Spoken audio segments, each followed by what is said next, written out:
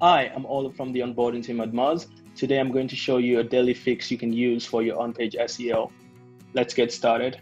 So within the ranking section of your campaign, head over to the tracked keywords overview, and clicking on the optimize button runs a report within a score of 1 to 100, helping you identify high priority items for your on-page SEO. Clicking on that button also automatically tracks the keyword and URL pairing so that you can track the impact of your work over time. So once you're in the page optimization section, you're able to see how well your page is optimized for the keywords that you're trying to optimize it for.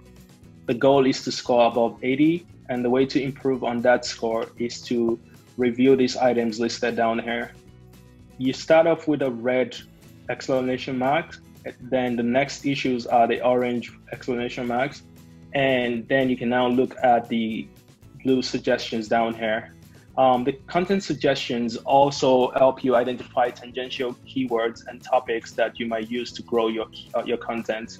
And that's our daily fix for today. See you next time.